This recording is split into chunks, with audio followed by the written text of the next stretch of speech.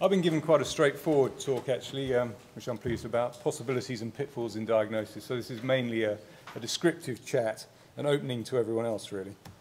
They're my disclosures.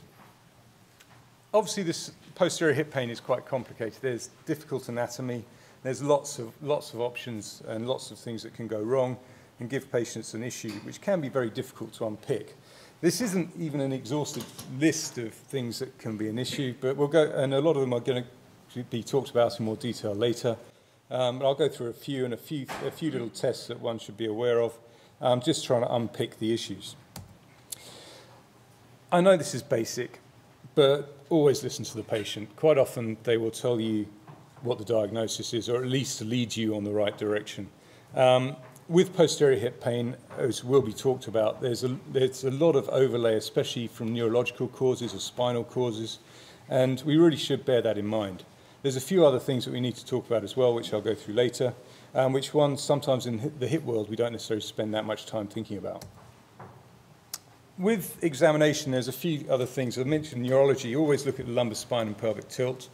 Trendelenburg test is something we're all taught at medical school, but actually I don't know how many of us still do it. But actually with posterior hip pain, it's a good source of information with regards to gluteus medius function. Range of motion is important, especially the Thomas's test.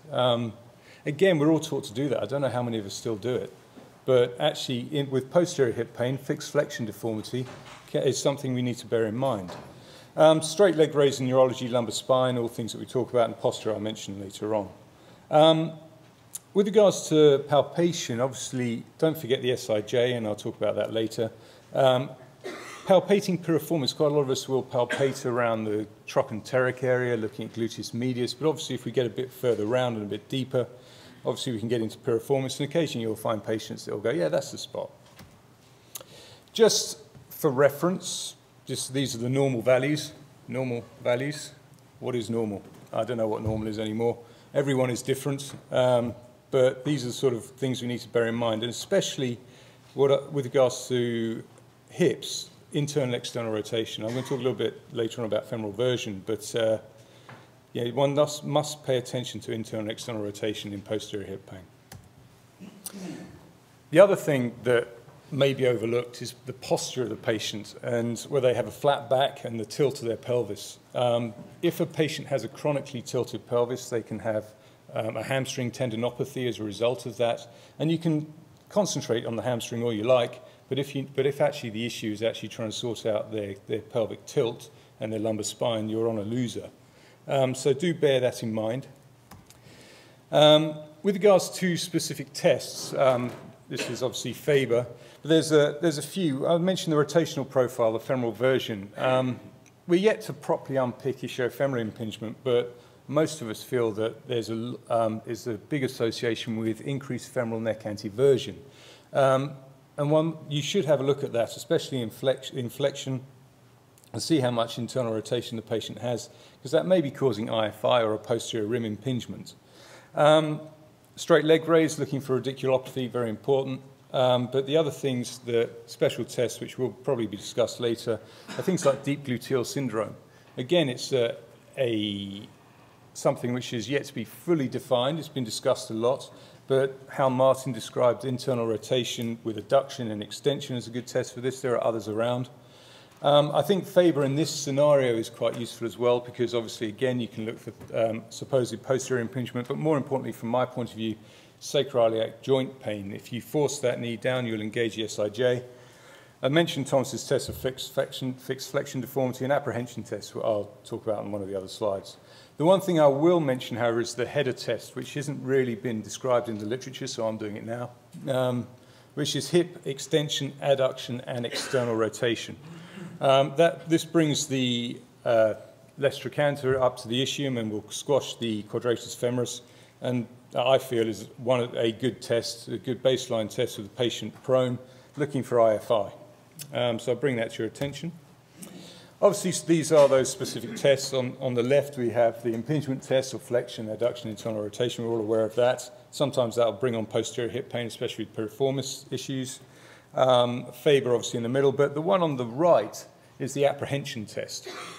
That was initially described to me or explained to me for a test for dysplasia and anterior rim insufficiency, where the patient feels they're subluxing out of the front and it could be a sign of labral tear.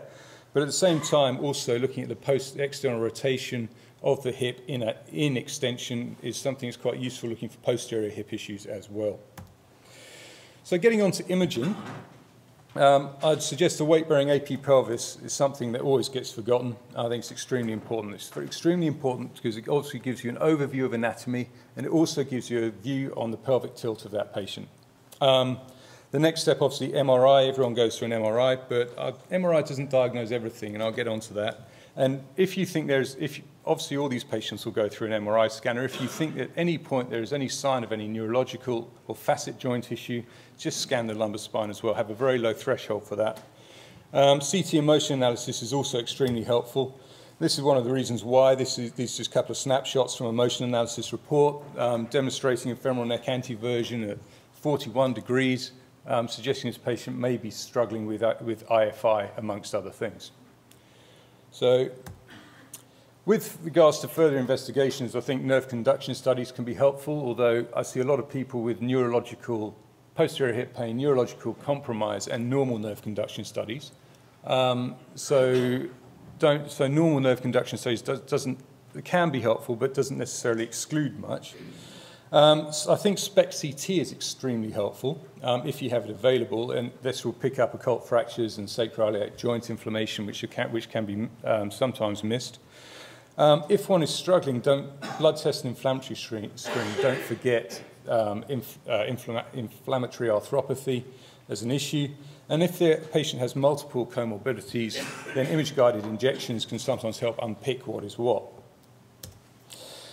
With regards to the pitfalls in diagnosis, I mean, there are loads, obviously, but these are the ones that can be difficult. Hypermobility sometimes just causes pain, as we know, joint pain. In treating those patients can be difficult. Obviously, most of the time it is conservative, but one has to bear in mind. Stress fracture, hopefully, would be picked up on an MRI. So sometimes, but again, quite often can be missed, especially with an insidious onset of symptoms. I've mentioned inflammatory arthropathy, but multiple pathologies do coexist. A lot of patients have more than one thing going on, and unpicking that can be difficult. And unfortunately, occasionally you also get patients, again, that as a surgeon, it's very difficult to treat in those with fibromyalgia or chronic regional pain syndrome. The one thing I would always say is don't forget the facets. I've mentioned it before. SPECT-CT is great if you're struggling to pick up what lights up. So that's my one solid piece of advice. So in summary, I think that posterior hip pain can be difficult to diagnose. Obviously, history and examination is crucial, and the thing to remember is that MRI does not diagnose everything. Quite often we have to think outside the box, and hopefully I've sort of outlined that for you. Cheers.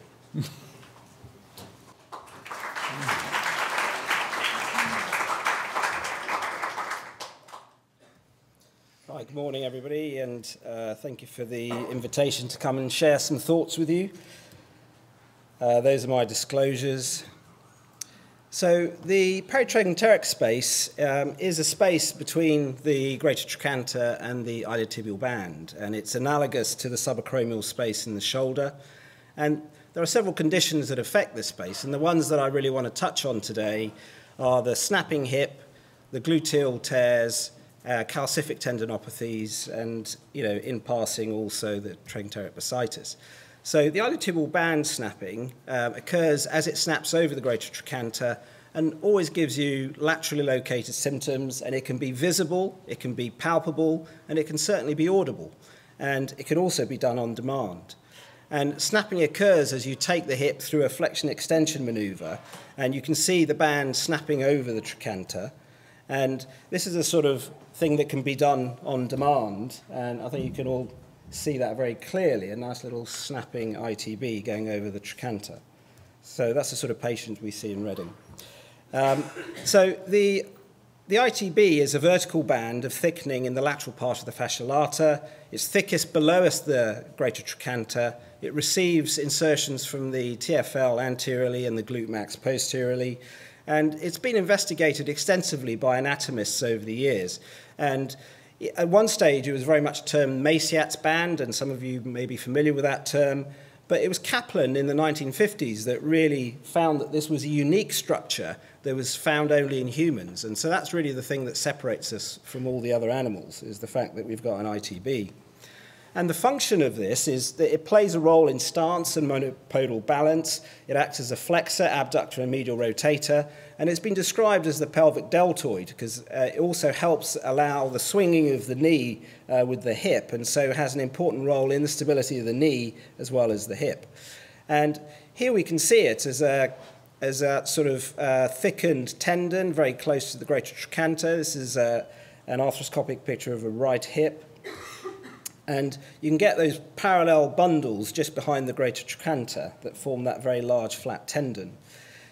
Now, if we move on to the gluteal muscles, the rotator cuffs of the hip have been described for quite a few years, and the effects and how they were first identified. And then the tendon anatomy in relation to the actual greater trochanter has been very nicely sort of emphasized in this paper back in 2005, and it describes how you've got 4 facets in the greater trochanter, and 3 of them have very distinct insertions. So the anterior facet really receives the gluteus minimus, the lateral facet has a portion of the gluteus medius, and then the supraposterior facet receives the largest part of the gluteus medius, whereas the posterior facet is really just where the trochanteric bursa sits. And this is one such tear of the gluteus medius that we can see on MRI. We can see some other tears here, and you can see that posterior superior one on the picture on the right, and some further imaging there. Now, when it comes to calcific tendinopathy, it doesn't come across very well in MRI, and so sometimes actually an ultrasound is a better imaging modality for that, but we'll probably hear more about that later, so I won't dwell on that fact. But you can see here an MRI of a patient with calcific tendinopathy that doesn't really give you very much information. We've already heard from Giles about the examination of this part of the hip, so I won't really dwell too much on this. And again, the Trendelenburg gait and Trendelenburg sign are important things to look out for, as well as testing for active and against resistance weakness. The Obus test is another useful test, and we do that in a lateral position. And the distinguishing feature here is if you've got the knee extended, it really points to a tightness of the ITB itself, whereas with the knee flexed, it points more to a contracture of the abductors. And this is a picture of us doing an Obus test. So in terms of treatment for all these conditions, it really is very much sort of non-surgical to start with. And so it's really important to focus on your core, your abductor and gluteal strengthening. It's also very important to do your stretches. And, this is the sort of thing that a lot of the athletes need reinforcement with because, certainly I see a lot of runners and a lot of triathletes, and most of them have ITB issues. And, they really need to focus very hard on all their stretches. The other thing, of course, is to discourage what I showed you earlier in the video, that voluntary snapping, because that doesn't really do anybody any good at all. You can consider, of course, injections, and you can consider corticosteroid injections or, any other form of injection that you might think. And these can either be blinded, so just by finding the area of maximum tenderness, or even ultrasound guided. The other thing you might want to consider is something like shockwave therapy, and there's been some very good results with that. So surgery really is for that very painful recalcitrant snapping, for large gluteal tears, or for some form of calcific tendinopathy. So that's really what we tend to use it for. And there have been multiple publications on how you do an open iliotibial band release. Victor Elizalatouri first described an arthroscopic way of doing it, or an endoscopic way of doing it, should I say. But it was very much an outside-in technique, which was then further refined a bit later on. And again, this was still an outside-in technique. So my preferred technique for all of these conditions is an all-inside endoscopic technique. And so I have them supine on the traction table, the legs abducted and internally rotated, and I use 2 portals and a 70-degree scope. And I tend to use fluoroscopy with needles to sort of optimize my portal placement. Tend to use a proximal in the distal portal initially, and then otherwise I'd add in other portals as needed, particularly if you're doing a gluteal repair. Now, this is us inside the trochanteric bursa. You can see the greater trochanter there. We're looking back within the bursa, and you can see through that little hole, you can see the ITB just sitting there very nicely.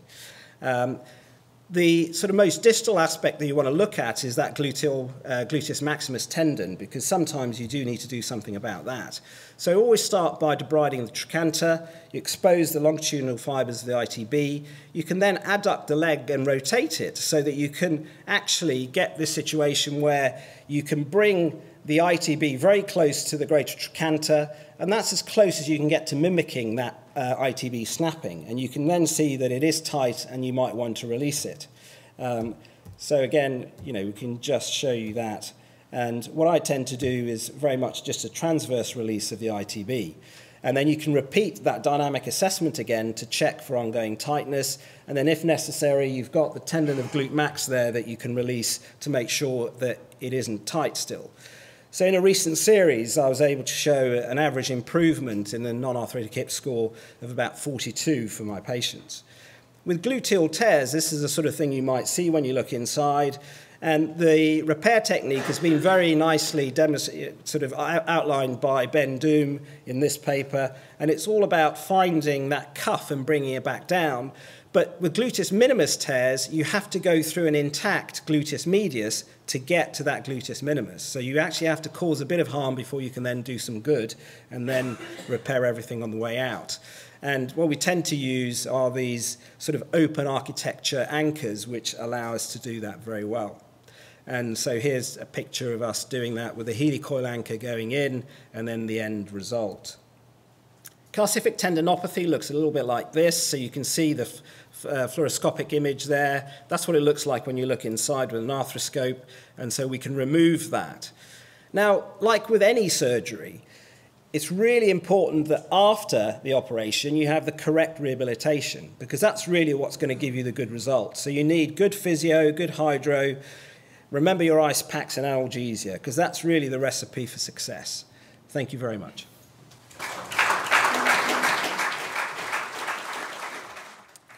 Right, good morning, everybody. Thank you very much, Ernest, for the invitation. Pleasure to be here.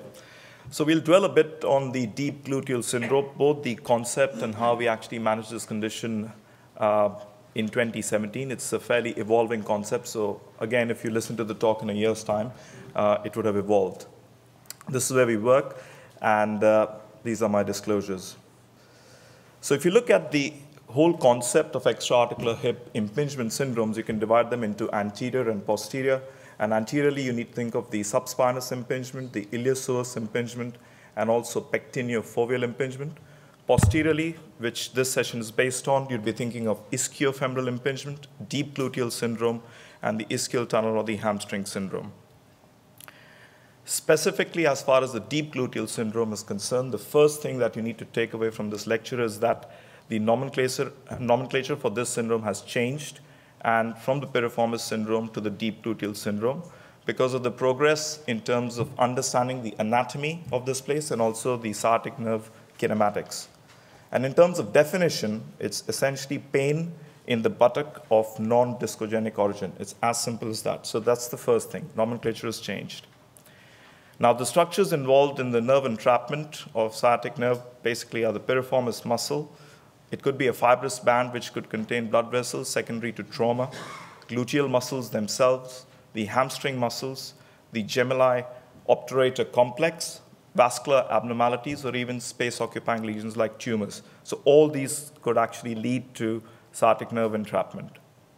In a recent systematic review, if you look at the causes for deep gluteal syndrome, then about 30% of them were iatrogenic. Piriformis syndrome or the piriformis muscle, about 26%, trauma 15%, and non-piriformis muscle pathology, that is hamstring and obturator internus, about 14%. The second thing to look at is the anatomy of the deep gluteal space itself. So posteriorly, you've got the gluteus maximus. Anteriorly, you've got posterior acetabular column, the hip joint capsule and the proximal femur. And laterally, you've got the lip of the linea aspera. Medially, you'd have the sacrotuberous ligament and the falciform fascia. Superiorly would be the sciatic notch, and inferiorly is the origin of your hamstrings. It's also important to understand the sciatic nerve kinematics, which there's been a lot of research on. So there is significant mobility of the nerve during hip movements, and it can almost move about 28 millimeters during hip flexion.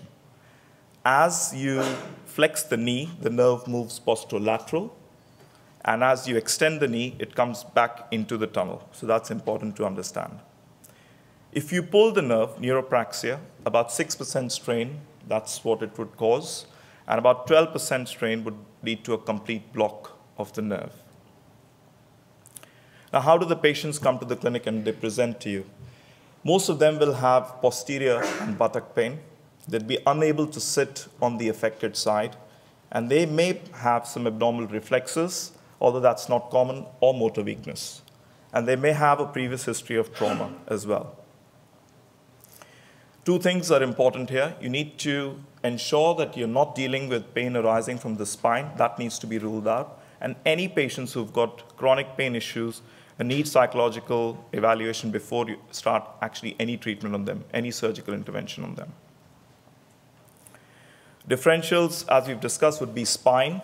It could be ischiofemoral impingement, which is pain usually on walking and lateral to the ischial tuberosity, pain arising from the hamstrings or pudendal nerve entrapment itself. Clinical examination, you'd go through the standard clinical examination of the hip joint, which would be done in 4 stages, walking, standing, lying down, supine, lateral, and prone. You start with the gait, you do your Trendelenburg's test, and you look at the spine, both for alignment and movements, and you rule out scoliosis at the same time. Palpation is key. So sciatic nerve, if you're thinking of that, piriformis syndrome, sciatic notch you need to be thinking of, and palpating there would be quite painful. Lateral to the ischium, you'd be thinking of ischiofemoral impingement. Medial to the ischium, you'd be thinking of pudendal nerve entrapment, and the ischium itself would be the hamstrings. So that's the second thing that you need to take from this talk. Palpation is key. I'll repeat again. You go up to the sciatic notch, you're thinking of piriformis and the sciatic nerve entrapment there. Lateral to the tuberosity, you're thinking of ischiofemoral impingement. And medial to the tuberosity, you're thinking of pudendal nerve entrapment. Palpation is key. Hamstrings, you'd obviously do the hamstring active test at 30 and 90 degrees. I won't dwell too much on it because there are 2 talks on this. Specifically for ischiofemoral impingement, the specific test would be passively, you're combining extension, adduction, and external rotation. So what you're trying to do is basically get the lesser trochanter through the ischial tuberosity, decreasing the space, and therefore the patient will have pain once you do that. For deep gluteal syndrome, there are 2 tests. There's the seated piriformis stretch test, that is passive flexion, adduction with internal rotation. And then you've got the active piriformis test, which is active abduction and external rotation. Now, if you combine the 2, there is good evidence to say that there is 91% sensitivity and specificity of 80% for diagnosing this syndrome when you combine these 2 tests together. So in a nutshell, again, this is an important slide. Pudendal nerve entrapment, you're thinking of posterior pain, which is worse on sitting, no night pain. In terms of physical examination, you have medial ischial tenderness. Ischiofemoral impingement would be lateral ischial tenderness. The stride test and ischiofemoral impingement test would be positive. Deep gluteal syndrome, buttock pain, sciatic nerve complaints, sciatic notch tenderness in these patients, and seated and active piriformis stretch test would give you good sensitivity and specificity for diagnosing that. And ischial tunnel syndrome or the hamstring syndrome, you'll have pain increase by flexion of the hip and extension of the knee. And in terms of physical examination, you've got lateral ischial tenderness with the hamstring active test being positive. In terms of investigations, plain radiographs will give you the spatial relationship between the lesser trochanter and the ischium. MRI scan for any edema of the muscle, that is the quadratus femoris belly, in ischiofemoral impingement. any vascular abnormalities or space-occupying lesions, and very rarely you would need nerve conduction studies. We did a study to look at the normal ischiofemoral distance on CT scans of about 298 hips, and in essence, you've got about 19 millimeters, which is the normal distance, ischiofemoral, in females, and about 23 millimeters in males. We find the air arthrogram and injection of local anesthetic very helpful in these patients to rule out intra-articular pathology before you embark on any major surgical intervention on posterior hip pain. In terms of management, most of them would settle down with conservative management and image-guided injections with non-steroidals and physiotherapy targeted at piriformis stretches. Failure of conservative measures would lead to surgical intervention, and both open and endoscopic techniques have been described. I won't bore you with the surgical details, but we can do this endoscopically, both performing a trochanteric bisektomy and sciatic nerve neurolysis, and then releasing the piriformis muscle endoscopically. And then finally, after you've done that, you need good rehab protocol in terms of stretching that piriformis out. Again, going into the systematic review, which has been recently published, outcomes were positive with an improvement in pain at a mean of about 2 years, reported in all 28 studies which were in this systematic review. And the incidence of complications was low. So in summary, ladies and gentlemen, nomenclature has changed. You need to remember that. That's point number one. It's a rare condition. We've had about 32 patients diagnosed with deep gluteal syndrome in the last 10 years, which is a high volume practice. But you need awareness to diagnose this. You need to have a clear algorithm for clinical assessment of these patients, and palpation is the key to your diagnosis. If you need more on this, we published a paper recently which gives you everything about extra-articular hip impingement syndromes. Just one slide on the non-arthroplasty hip registry. If you want the outcomes of all these procedures being done, more than 5,500 procedures, 66 surgeons in the UK, then download your copy, free copy from the BHS website. Thank you very much for your attention. Good morning. Thank you. We're going to talk about posterior hip intervention in this session. I received some funding and industry sponsorship from GE for some of my work on imaging of sports injuries at the London 2012 Olympic Games. And what we're going to do today, I'm going to take you through some case studies and examples of imaging in professional athletes presenting with posterior hip pathology, and then we're going to talk about posterior hip intervention, including general principles, a few procedural techniques, and what evidence-based medicine has got to say about some of these procedures. So here's an example of a 20-year-old male Olympic sprinter who presented with acute posterior hip and thigh pain while sprinting, and the MRI scan quite clearly shows there's a grade 3 tear of the biceps femoris muscle with musculotendinous retraction and hematoma formation at the site of tear.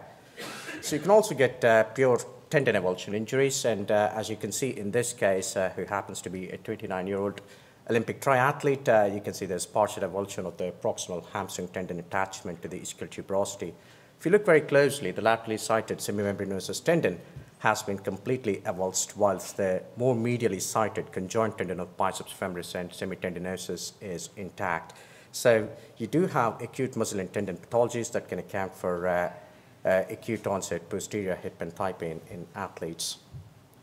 And we can also get acute on chronic and chronic overuse tendinopathies and inflammatory bursitis, as alluded to by our previous speakers. And this is what it looks like on imaging in this athlete. You can quite clearly see there is soft tissue edema and fluid deep to the proximal iliotibial band adjacent to the gluteus medius and minimus tendons attachment to the greater trochanter, findings in keeping with inflammatory trochanteric bursitis. Now, those of you who are hawkish-eyed would have also spotted that there's edema and fluid around the iliotibial iliopsoas tendon, keeping with concomitant iliopsoas bursitis. So one other common cause for acute on chronic and chronic overuse posterior hip pain in athletes is hamstring tendinopathy. We do see them frequently, as seen in this picture, where you can see the hamstring tendons on the left are normal, whilst on the right you can see there is intertendinous degeneration as indicated by signal changes. There is some peritendinous soft tissue edema, and there was also evidence of early delamination microtear of the semimembranosus tendon laterally. So again, the third subset of categories that can cause posterior hip pathology, you can get ischiofemoral hip impingement as seen in this artistic Olympic level gymnast. You can see quite marked narrowing of the ischiofemoral canal causing impingement on the quadratus femoris muscle. Other types of impingement we can get piriformis syndrome. As you can see in this image, there is asymmetry with hypertrophy of the left-sided piriformis muscle compressing the sciatic nerve as it exits the sciatic notch. And obviously, there's a lot written about femoroacetabular hip impingement syndromes. As you can see in this case, when you have increased anteversion, you can get focal or global overcoverage of the femoral head, causing acetabular labral tears and secondary degenerative changes, as shown in this hip arthrogram image. So let's talk about hip intervention. It's very commonly performed, and most of these procedures are done under ultrasound because structures are quite easily accessible under ultrasound. Very few CT or X-ray fluoroscopic guided techniques are performed. If you have to name a few, sacroiliac joint injections or lower lumbar spine intervention are usually performed under CT or X-ray fluoroscopy. The general principles of consent and asepsis apply like anywhere else in the body, and you have a wide array of probes, and especially when you're doing under ultrasound, we tend to use the linear high-frequency transducers. So let's have a look at some examples. The most common injection that we get asked to perform in both general population as well as athletes is a trochanteric bursal injection. I'm not going to go into the details of anatomy. We know we have two tendinous insertions. The gluteus minimus inserting into the anterior facet, whilst the gluteus medius inserts into the lateral and posterior superior facet. Likewise, we have three different anatomical bursae. We have the subgluteus medius, subgluteus minimus, and then we have the trochanteric bursa posteriorly, and knowledge of this anatomy is important to target the inflamed bursa appropriately. Whilst doing the procedure, patients are made to lie in a lateral decubitus position with the side injecting facing up, and we tend to use a 22-gauge spinal needle because of the length of the needle. It provides easy access to the bursa, as you can see in this image, needle being introduced into the subgluteus medius bursa before injections being performed.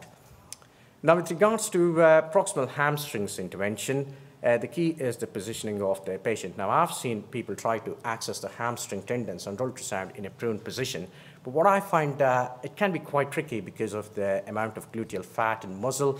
The ideal technique is for the patient to lie in a lateral decubitus position with hip and knee flexed, and this provides for easy access to the tendons under ultrasound. And once again, we tend to use a spinal needle to access these tendons before performing the injection. Now, one key important aspect about hamstrings intervention is the close proximity to the sciatic nerve, and it's important to identify the structure and keep off it because not only can you cause extreme patient discomfort, especially when you're injecting local anesthetic, we can cause transient paralysis of the leg and motor sensory discomfort, so it's important to keep away from the nerve. Now, we did talk about ischiofemoral impingement and piriformis syndrome. In order to access these structures, patients are made to lie in a prone position. I find getting access to these structures quite easy when you use a transverse access from lateral to medial approach. And it's important to identify your bony landmarks. If you're doing ischiofemoral impingement, you look at your, you identify your ischium as well as the lesser trochanter and insert the spinal needle into the quadratus femoris muscle. Likewise, while doing the piriformis muscle, it's important to identify the sciatic notch and the lateral marginal sacrum and inject the piriformis muscle, but again, keep clear of the sciatic nerve, which is a structure deep to it. Now, what kind of medications do we use? Corticosteroids have been around for a long, long time, but still the most commonly used medications today. We use it for active tendinopathy, tenosynovitis, inflamed bursitis, and also in degenerative joint disease to alleviate the inflammation within the joint. The mechanism of action is really straightforward. What it does is basically suppresses the inflammation. In essence, it acts as a long-term local anesthetic. So it's not, it's just reducing the inflammation, but the offending, the underlying cause has not been taken away. All it does is produce long-term symptom relief. And it's important to also remember that intratendinous injection is contraindicated because of risk of tendon rupture. Now, it becomes more interesting when patients present with chronic tendinopathies. If you look at the pathology in chronic tendinopathy, it's rather than active inflammation, it's chronic tendon degeneration, which is the problem. So repeated corticosteroid injections are not going to make any impact on these patients. Now, what's been shown to work is tendon fenestration or dry needling technique, where you insert the needle directly into the affected tendon and you inject some local anesthetic to perform hydrodissection of the tendon fibers before making multiple micropunctures to induce bleeding within the tendon itself. Now, the idea behind this is you're trying to induce inflammation, trigger the inflammatory cascade to promote tissue healing within the tendon. There are several studies out there to prove the efficacy of this procedure, and one study I'd like to quote is from Jacobson et al. From Ann Arbor Institute in Michigan. He looked at a dry needling technique and found it to be extremely effective in over 85% of the subjects who had the procedure. Now, a quick look at other injectant substances we tend to use in sport. Autologous whole blood, where we draw blood from the patient and inject it. PRP, where the blood is centrifuged and we tend to inject the platelet-rich plasma. And then we also have prolotherapy, where we inject sclerosant substance, which are usually irritant substances, 10 to 25% dextrose, diluted in normal saline and lidocaine. Now, these have been around for a while, but have come into fashion more recently. After Pittsburgh Steelers' success in Super Bowl in early 2000s. And the mechanism of action is really that they induce the inflammatory cascade to release growth factors and inflammatory mediators to promote collagen synthesis and tissue healing. Their use has been advocated in both acute muscle tendon ligament injuries as well as chronic refractory tendinopathies. But it's important to have a look at the evidence, what it says. Now, ignore the busy slide. There are a lot of studies out there regarding use of PRP in muscle and tendon pathologies, but the problem is they're all contradictory and conflicting. I'd like to quote a few. For example, this study from Hamid and team in American Journal of Sports Medicine showed that PRP is effective, reducing the mean time to return to play in athletes with acute hamstring injury as compared to rehabilitation alone. But the very next year, in 2015, we had a randomized controlled trial from Hamilton and team, which showed that PRP makes no difference with regards to time to return to play compared to intense rehab. So there's literature out there. The problem is we don't have any real consensus regarding the use of PRP in musculoskeletal and sports intervention. The use of prolotherapy has been advocated in chronic tendinopathies, and the evidence is slightly more favorable to this because in prolotherapy, what the sclerosants do is they not only induce inflammation, they also cause neurolysis and chemoneuromodulation. So in a sense, they can produce symptomatic improvement in chronic tendinopathies. So as discussed in earlier talks, it's important when you don't identify a specific posterior hip pathology, it's important to look at the lumbar spine itself. You can get disc herniations, pars fractures, facet joint synovial cyst, as you can see in this case, which was injected with the cyst being ruptured, contrast into the spinal epidural space, and also inflammatory causes like sacroiliitis, as you can see in this bilateral sacroiliitis, and infection of the sacroiliac joints, as well as stress and insufficiency fractures. I mean, these should be in the back of the mind always when we fail to establish any specific cause of posterior hip pain in sports. So in summary, hopefully over the course of the last 10 minutes, I have taken you through some acute and chronic posterior tendon pathologies, discussed some interventional procedures, and looked at some evidence-based medicine regarding the use of these procedures. So corticosteroids, useful in active inflammation, but not so good when it comes to chronic tendinopathies. Dry needling is more effective for chronic tendinopathies, and we don't have sufficient evidence regarding the use of PRP and whole blood in acute and chronic musculoskeletal and sports injuries, but the evidence is slightly more favorable for use of prolotherapy in chronic tendinopathies, although we need more evidence to prove the efficacy of these treatment regimes. Thank you. Thank you, Ernest, for your invitation, and it's a pleasure to be here. We're trying to talk about surgical management in hamstring injuries. We know that in general, hamstring injuries, conservative treatment heal well, but there are some specific injuries that we believe that the surgical management is the best option. We know that hamstrings are common in athletes. Goods in 2004 in British soccer found 15 missed matches and 19 missed training days. And we know that the injury mechanism, in general, it's a hip flexion and knee extension. We have a muscle injury clinical guide. We started in 2007 to write it, and the first was published in 2009, and now we are in the third edition. And we have tried to have a consensus with different muscle group experts about the treatment of muscle injuries. This is our consensus in hamstring injuries in proximal. When we have a biceps femoris long head and semitendinosus, we consider surgical. In semimembranosus, the first option, we want to do conservative treatment, and if we have problems later, then we consider the surgery. Distally, it's rare, really, and if we have it, then we make a surgical reattach as well.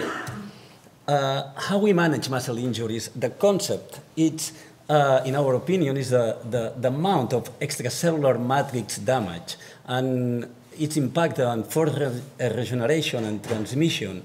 It's a key factor in the muscle injury clinics and prognosis. We are very close to the British classification with Noel Pollock, and we use a lot the concept of the site of myofascial, musculotendinosus, and intratendinosus. In this small space, we can find the majority of injuries, and here, injuries in this level, the majority can consider to do surgery. Here we have a sciatic nerve, we have the common tendon of biceps long head and semitendinosus, and deeper we have the tendon of semimembranosus. And this is the algorithm about the surgery and the indications. When we have 1, 2, or 3 tendons avulsions in professional athletes or other high demand patients, we consider early surgery, and recreational athletes or inactive patients, if 1 tendon, maybe a conservative treatment is a good option, but 2 tendons and 3 tendons, we consider that the surgery maybe is the best option. Here is a case of a professional athlete, a complete avulsion of the 3 tendons. Here we can see the sticker. Here we can see how we attach the tendons with different anchors. This is another severe injury. Here we can see this is the tendon of the semimembranosus, the tendon stump of the biceps femoris. Here is when we have made the reattach and the muscles have the tension again. Sometimes in chronic injuries, when we open, we don't find nothing. And we can believe that really is not so severe, the injury. And when you carry on the dissection, you can find this fluid between the tendons, the cavity, and here we can see different portions of the injury, and here is the ischium. This is a distal injury. As a professional player, after 4 months, we weren't be able to return to play. Here you can see the pale speck of the muscle of the loss of tension of the tendon. It was a semitendinosus. We couldn't reattach distally, and in this case, we did a suture to the semimembranosus tendon to give tension to the muscle, and when we finished the surgery, the speck of the muscle was really very different. These injuries is where we have more problems in our club in this moment. The central tendon injuries. Central tendon injuries were described. Jules Comines, that he's telling that they need a long recovery times. They have worse results. Biceps femoris is the most tendon affected, and there is a high rate of recurrent injury.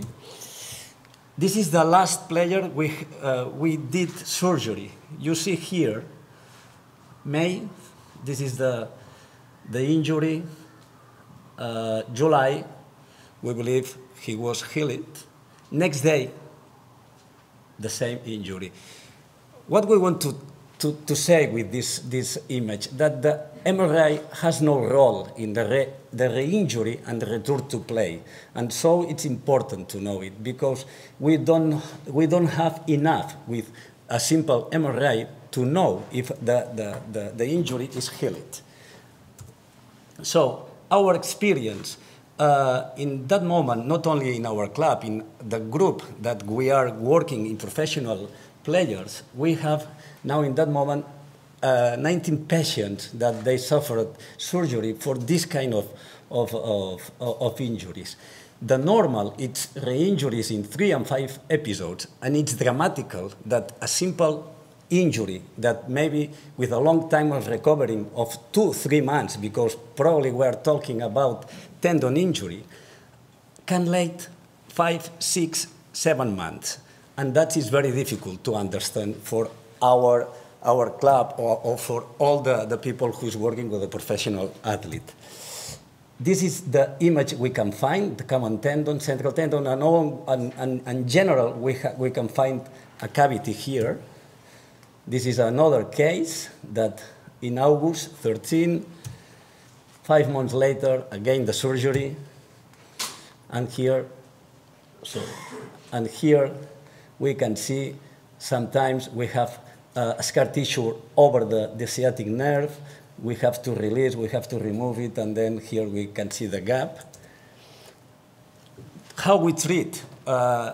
We prefer to use anchors, but other doctors, like Sonnery Cotet, decide to remove and to take it out, the tendon stump, and to make a suture side to side to the surrounding muscles. This is the case that we were seeing, and this is after 1 year, the surgery. Really, he has a very good aspect, the MRI. This is another case. You see here all the scar tissue. Wait, sorry.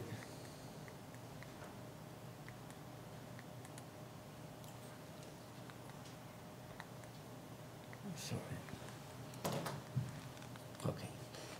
Here we can see the scar tissue over sciatic nerve after we remove. You will see the cavity and the loss of tension of the biceps femoris. Sorry.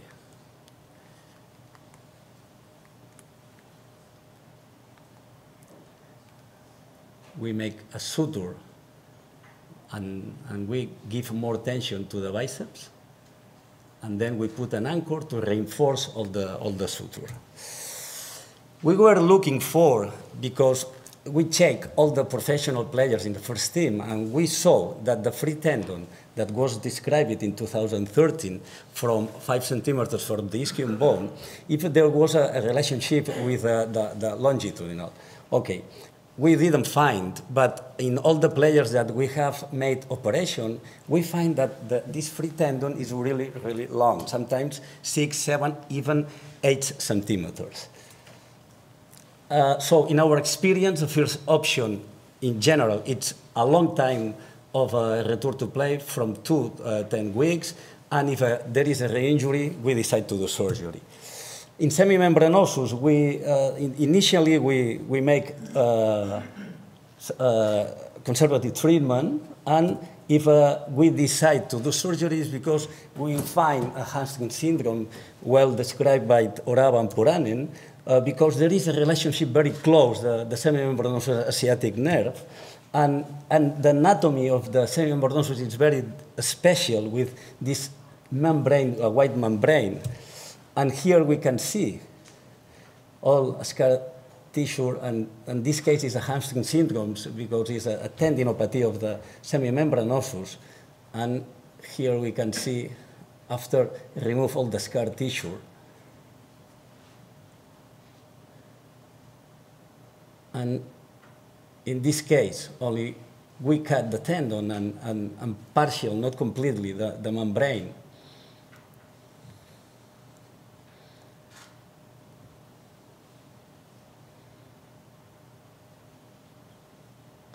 Because has was really very tight. Okay, we have a rehabilitation protocol that is very important, but this protocol is not only alone, always goes with a return to play. And the philosophy of return to play, it's 4 aspects. One is injury location, connective tissue, anatomical variability, imaging, and the position and GPS. This is the summary of one injury that we start with four steps. First step is running and professional coordination. We work a lot in dry sand. We use the GPS data. This is the second step with the drive with the ball. We use uphill and downhill with a 10% slope. And here we can see it, but all circuits are very short time, 30, 40 minutes. And with this kind of training, it's enough to get the fit profile of the players, because we have the fit profile of the players, because we have been recording all the trainings and we know the GPS data to know if we are ready to return to play. In summary, general are managed conservative. These are the indications of the surgical treatment: total chronic tendinopathies, hamstring syndromes, sciatic nerves, and in central tendon, we have to think a long time on recovering, and if we make surgery, the rehabilitation period is approximately 3 and 4 months. Thank you very much.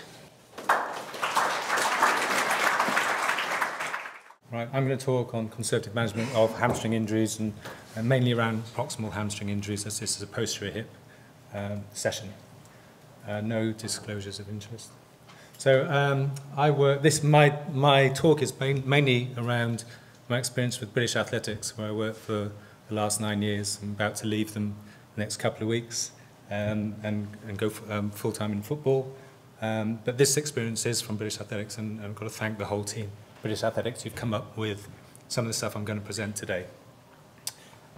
We did an injury surveillance report from 2009 to 2013, and in all our athletes, 214 athletes during that time, track and field athletes, we had 475 time loss injuries, of which 24% were hamstring injuries. And that total time loss due to hamstring injuries amounted to 18 years in our athletes. So that's mainly in sprinters and jumpers. And we kind of realized there's a problem and we'd have to come up with a strategy. We started a strategy 4 years ago, and it's ongoing, it's still developing under the guidance of Noel Pollock, who's in the audience today. The main thing that's come out of this, and I think this is really the linchpin that everything comes from, is that we came up with a classification that had real meaning to our athletes and our management of our athletes. And I'm sure you'll hear this 100 times during the next couple of days. But the classification basically starts with myofascial or A injuries, where you get an injury to the myofascia, muscular tendinous injuries, and then tendinous or intramuscular tendon injuries. When you look at those injuries, the healing is quite different, and I think this again gives us some background, theoretical background to how we would manage them. Myofascial injuries and connective tissue injuries heal through inflammation and fibrosis, and they get some good tensile strength relatively quickly. Muscular tendinous injuries heal through satellite activation and myofiber regeneration, and that is ongoing, but takes a lot longer. But the big thing here is our tendinous injuries, or our C injuries, where again you're talking about connective tissue, but this is connective tissue that is part of that contractile element. So you get that inflammation and you get some weak collagen tissue to start with, which eventually remodels, but that takes many months to reach pre-injury levels. So return to full training with that cohort of athletes relatively quickly with myofascial injuries, 1 to 3 weeks, 4 to 8 weeks with muscular tendinous, but significantly longer with tendinous injuries, 10 to 16 weeks. But I think that's just a measure of when you think they're ready to go back, and actually the real measure of whether they were ready to go back is whether they get injured again.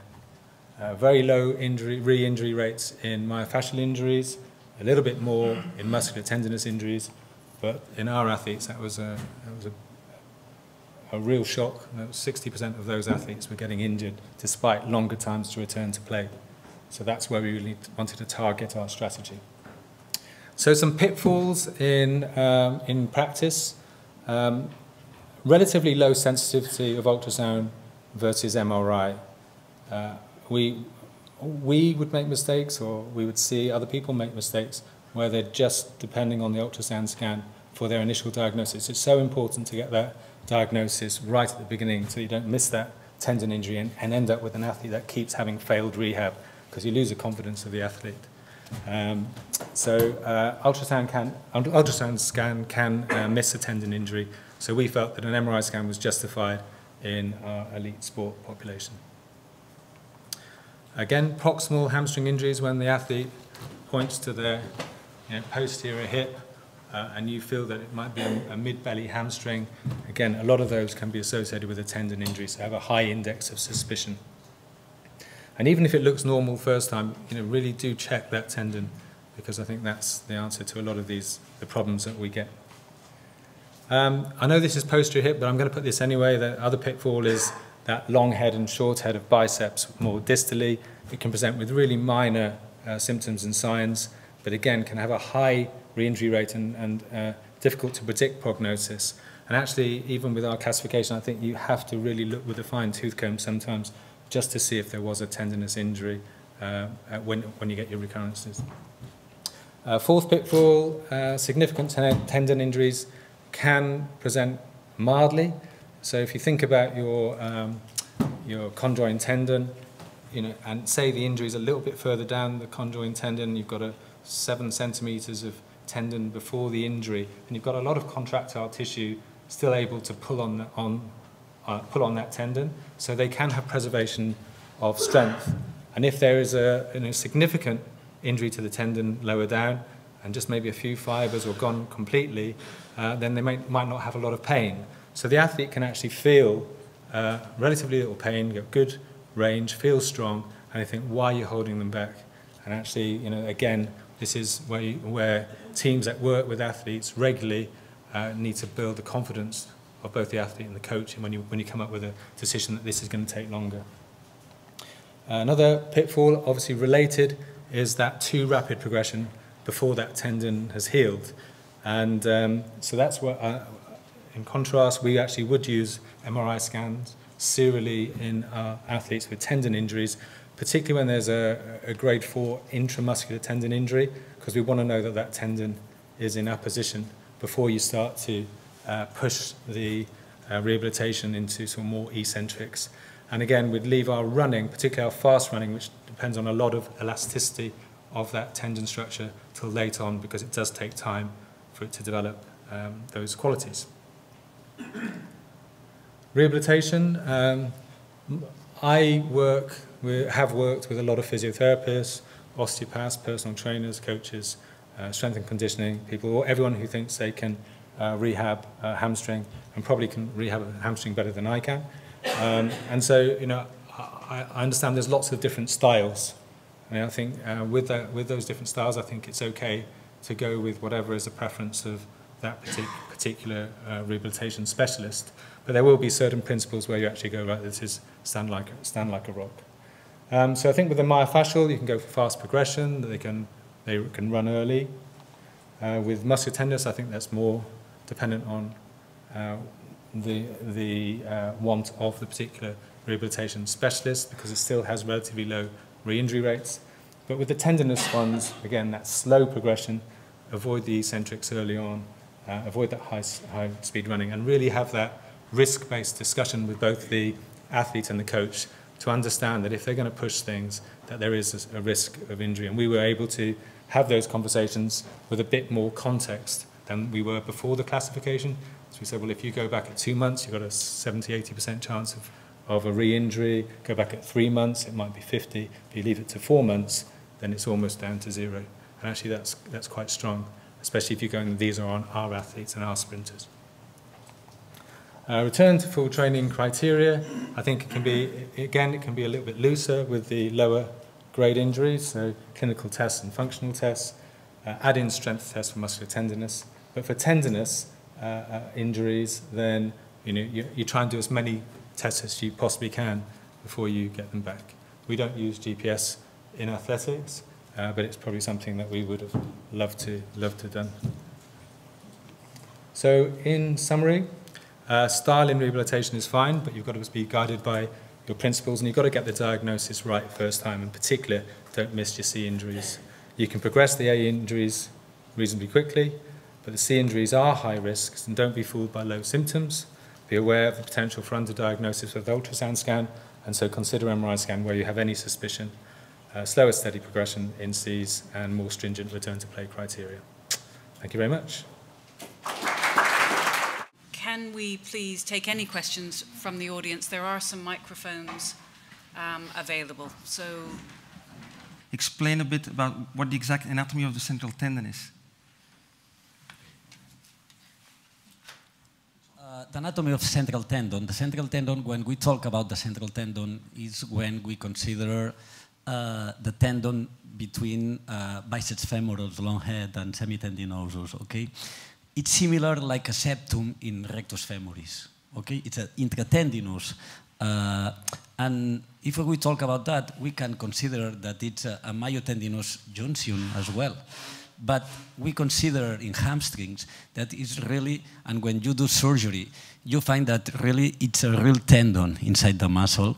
And these injuries, how they described the last speaker, they need more time in recovering time. It's not a simple muscle injury. So basically, anatomy-wise, you are referring to the bit of the semitendinosus and biceps femoris few centimeters away from the insertion where the tendon disappears into intramuscular. It's more from the biceps femoris, because the semitendinosus, when it attaches in the ischium, it's not a real tendon. It's more fibers that they arrive up and attach. And the real tendon always, in general, it's a biceps femoral. And then when you open and you look for the surgery, in general, the main tendon is the biceps femoris. Who is losing tension is the biceps femoris. And then you make anatomical suture to the tendon that beside you have the semitendinosus, and then you put an anchor in the ischium bone, and you are going down with the suture to reinforce this anatomical restoration. Marcus Banks here. This is a question really to Vikas and Giles. Can you describe the typical patient profile of someone who benefits from a deep posterior space endoscopy? In my large experience of 32 in 10 years, the typical 32 patient... more than me. Yeah, absolutely. Okay, I'll go back to actually Hal Martin, who's probably the guru of deep gluteal syndrome, and most of my understanding actually comes from him and seeing patients in his clinic. So the classical patient who benefits from this is a chap who's got a negative intra-articular, I'm going on to investigations directly, a negative intra-articular injection that you've done. So he's not benefited from that. Symptoms and signs are classical for deep gluteal syndrome as described, both sensitivity and specificity. You've tried conservative measures for 3 months in terms of piriformis stretches, and you are a good endoscopist and can actually endoscope that area properly. If you're not, then you should be doing it open. So that's the typical profile who would actually benefit from this. And as a surgeon, you need to know to dissect the nerve appropriately, to release it both top and bottom, almost like the cubital tunnel syndrome in the elbow, and release the piriformis muscle as well. I don't know if you need to add to that. So can I further that question then, Vikas? So you talked very clearly about the clinical findings in these different syndromes. How much do you rely on subsequent radiology to confirm or refute diagnostically? If you're talking about a percentage, I would say 75% of my diagnosis is made clinically, and 25% is made on investigations. So on investigations, I'm looking at a decreased distance for the ischiofemoral impingement, a negative intra-articular injection test, so you know that it's coming from the posterior space, or any other specific reason as to why you may have sciatic nerve entrapment, a tumor, a vascular abnormality, which could actually lead to it. So pretty much most of the diagnosis is on a good history and a good clinical examination. And the more you think about it, the more it's actually staring at you. And on the note of ischiofemoral impingement, so we see many patients who we're investigating for other things who have edema in the ischiofemoral space or something that may not be considered to be clinically relevant. How many patients with ischiofemoral impingement syndromes will have anatomical causes versus functional control issues that are causing edema in the space? So, Kathy, very good question. I don't have an evidence-based answer to that. We are actually investigating at the moment in terms of the MRI reported reduced distance and patients actually being symptomatic, and probably about 20% of those patients are symptomatic, but the MRI is showing a reduced distance. So whether anatomy actually correlates to patients being symptomatic, not exactly true. Yeah, I would like to extend on that a little bit. So old hipsters here are familiar with clinical graphics. I think we're all using it. One of the range of motion tests is the hip extension, external rotation, where we see a lot of femorosal impingement, but not a lot of symptoms. So, so how can we explain this? I think that currently IFI is massively overdiagnosed. Talking about clinical graphics, they standardize the plane of the femur. So if the patient has increased femoral neck anteversion, they will rotate it round and give it, and it would appear on those reports that the patient has IFI. Even if you look on the MRI, they don't have any signs of it at all and have no symptoms in keeping with it. I think IFI, going back to your question also, is actually can often be treated conservatively with functional changes. I think, I just point out that it's okay, the female pelvis may well grow over time, but it's something that, why would it develop all of a sudden? It's an interesting thought. Would you use the two, MRI scan and motion simulation? I think I don't use clinical graphics, although I use them obviously nearly all my patients. But with regards to motion analysis versus IFI, I think the plane CT is more useful because it shows the natural plane of the leg. Versus the dynamic, which I had a static slide of on mine, which I think can be misleading. Because obviously the other thing that clinical graphics do is they standardize the pelvic plane, and if the pelvis is actually more naturally forward tilting, it will take the ischium out of the way. But if they straighten it up, it will bring it into the plane and suggest your patient may have IFI, which they may not. The other point, Ernest, is that if you speak to the guides from clinical graphics, they will clearly tell you that it's not been validated for any soft tissues. It's just a bony collision model which moves in one plane. So for diagnosing ischiofemoral impingement, it's not the right diagnostic tool. I enjoyed the talks about posterior hip pain, but I didn't hear from any of the speakers an example which I think is quite often when we see athletes with apophyseal avulsions treated conservatively with heterotopic bone ossifications.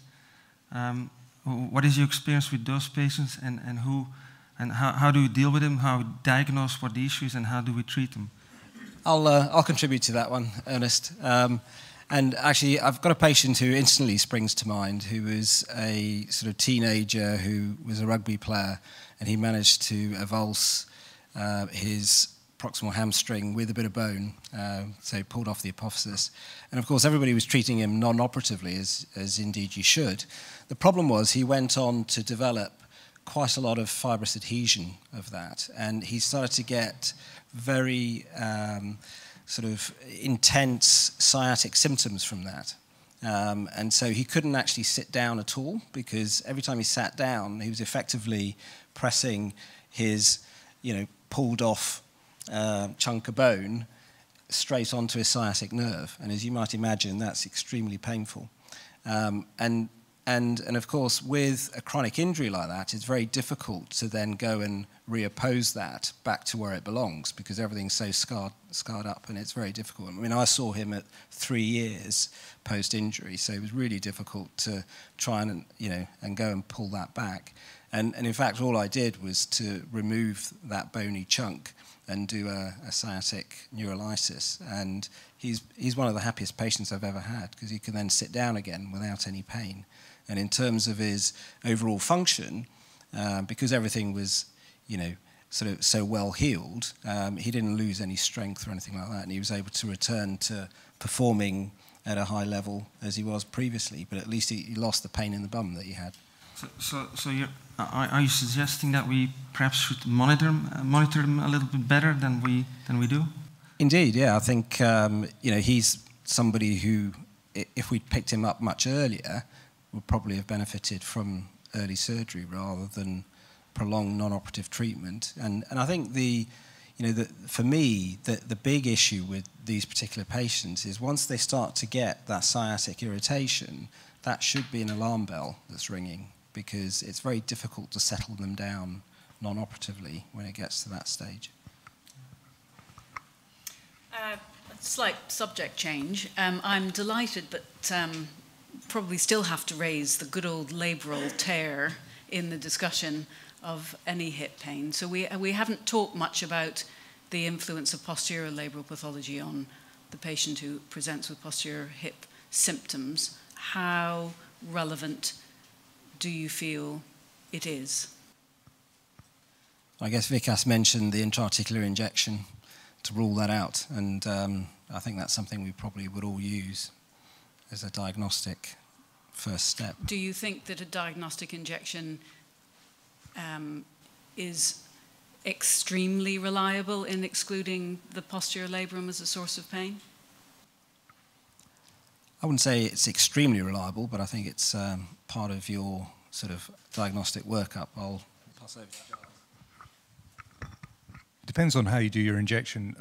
Obviously, ultrasound-guided injections do rely very much on the anti-inflammatory effect of the steroid post-injection as a test, or you can do, as Ernest does in clinic, I believe, before and after he sees the patients. I do them under quick sedation in theatre with a pre and post injection exam, so you get an on-the-day differential. The point of that is that you don't put any local anaesthetic anywhere except in the joint itself, and so you are doing a pure hip block, and you can examine the patient after and see how the symptoms have changed. So from that point of view, I think it's extremely helpful. It's sort of a discrete burst as what's traditionally been described, but I get the feeling that actually a lot of these are an underlying tendinopathy or a tear, so there's additional pathology. So we inject the bursa with ultrasound guidance, but actually are we trying to really just sort of minimize symptoms while they do additional rehab for that injury? I guess the question is, are there really discrete bursae that are without any other pathology around? So in my experience, the answer would be no. If you are treating a bursa, you definitely need to get further investigation to make sure that there is no underlying tear there underneath. Secondly, I think the best thing would be to actually group them together as a greater trochanteric pain syndrome. That's the correct diagnosis or the terminology used for this. And an MRI scan is essential for these patients rather than 3 steroid injections in clinic and you're still struggling. They keep coming back to you in 6 weeks' time. And Vikas, how often in the athlete do we think we see gluteal tendinopathy as opposed to lateral hip pain being referred from the joint, specifically in the athlete as opposed to the older person? So again, we've done a study with looking at concomitant pathology on MRI with patients who have FAI, and about 40% of them will have other pathology going on, like trochanteric bursitis or iliopsoas tendinitis, along with FAI as a secondary pathology. But in terms of patients presenting with lateral hip pain as an athlete, the balance of diagnostic probabilities in athletes who have lateral hip pain being gluteal tendinopathy, many would say would be quite rare, as gluteal tendinopathy being the source. I would agree, because they would have some underlying biomechanical abnormality to produce that gluteal tendinopathy, absolutely. Sorry, just to comment further on that. One of the issues is that, to respond to your question, I don't think you can get bursitis in isolation, which I think is what you were asking for. It's always the effect rather than the cause. And I think, to Vikas's point, I think, one of the issues we see a lot in athletes is a contracted ITB, as I was mentioning in my talk. And, I see that a lot in runners, a lot in triathletes. And that contracted ITB has other effects. So it can give you the gluteal tendinopathy because of that. It'll give you the bursitis. It'll give you all these other things. But, and you need to understand why they've got the contracted ITB. Again, is that the chicken or the egg? So you need to look at all these things together, and then you need to work out how you're going to rehab them from that. And if you can't rehab them, then you need to think about surgery. But I think it's important to get it all in the right sequence. I've got a quick question for the rehab in terms of conservative measurement for hamstring. Return to play, what do you say as a safe time for them to come back to the field?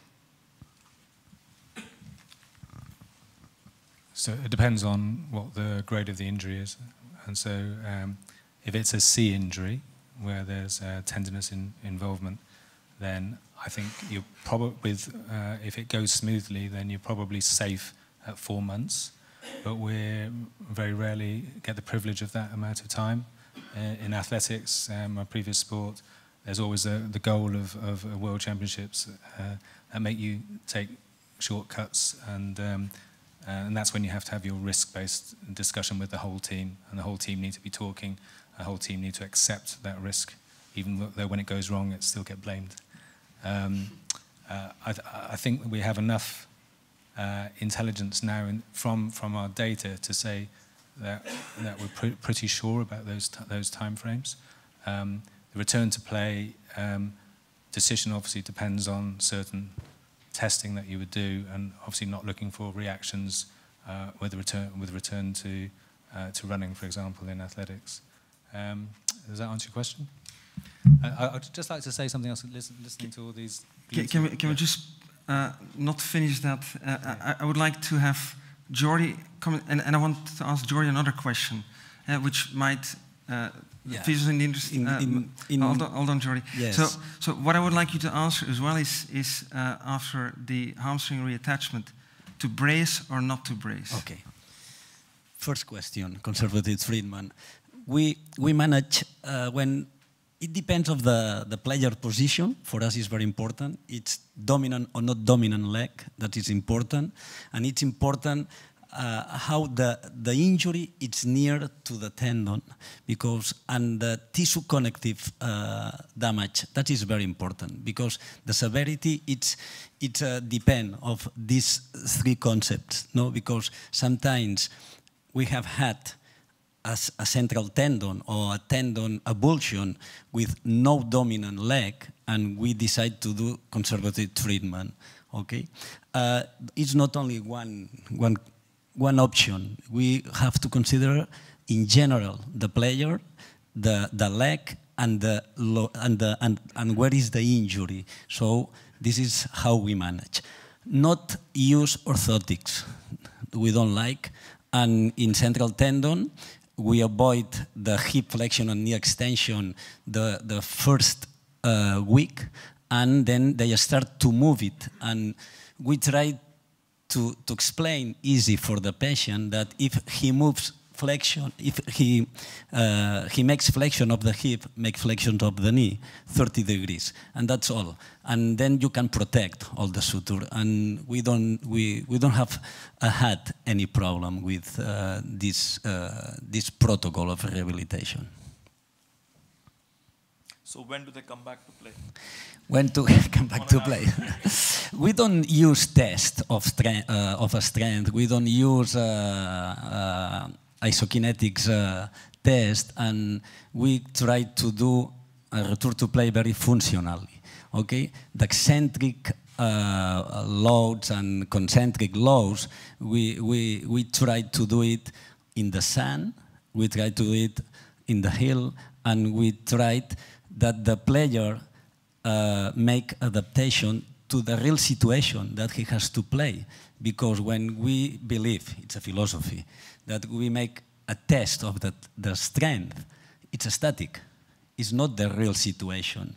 And the GPS is very useful for us because it's a form to to know, because we have the fight profile of all the players. When we have a new players, we are recording all the trainings, and we know some data that the physiotherapists are using. When we have an injury player, we know that the normal fit profile is this one. So if we get this fit profile with all the tests and the small trainings that the physiotherapist or adaptator makes, it's enough for us to say that it's ready to return to play. This is our philosophy. Thank you. Just sticking to rehab, do any of you advocate the use of muscle stimulators post-surgery, like the compact muscle stimulator to get muscles activated without loading? Not in my practice. Not currently.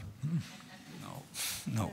I just wondered, because I think Andy Williams has started using them post-surgery with quads, and I just wondered whether any of you had thought about using them. We use them a lot. I'm a physiotherapist. We use them quite a lot in our clinic as part of the conservative management, along with dry needling, to activate glutes when the neuromuscular patterning isn't working, to really start getting them working. And I just wondered if you'd thought about sticking them on post-surgery. Yeah, you should. Yeah, maybe I can comment on that slightly. A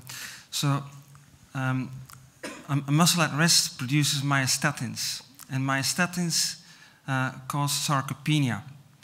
And you can block the pathways to the production of myostatins by using electrostimulation.